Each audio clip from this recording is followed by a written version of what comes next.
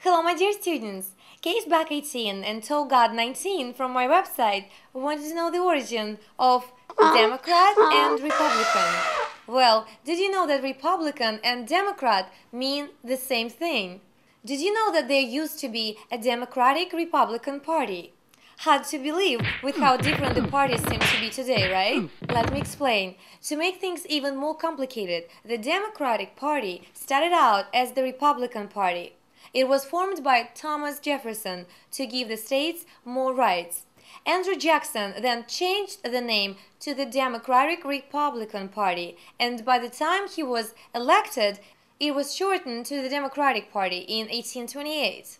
Now, the word Democrat comes from the Greek Demokratikos, which comes from demos, meaning commoners or people, and kratos, means rule, authority. So it was a government ruled by the people. Compare that to monarchy, ruled by one, oligarchy, ruled by a few, and aristocracy, ruled by the best. Now, the Republican Party, sometimes referred to as GOP, which stands for Grand Old Party, was created in 1854 in opposition to slavery.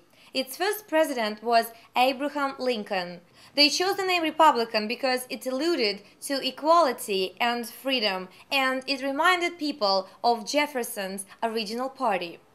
Republican comes from the Latin word respublica, which comes from res, meaning thing, affairs, and publicus, meaning the public. So it really means the power of state rests with the people and their elected officials, just like a democracy.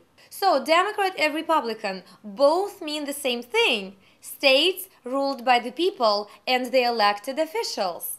There you go, another mystery solved by your trusty Hot for Words.